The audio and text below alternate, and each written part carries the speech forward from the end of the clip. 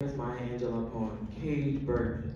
Borrowed from the title of her famous book, Why a Caged Bird Sings, the text showed us instead of showing us what freedom feels like by comparing the story of two birds, a free one and a caged one.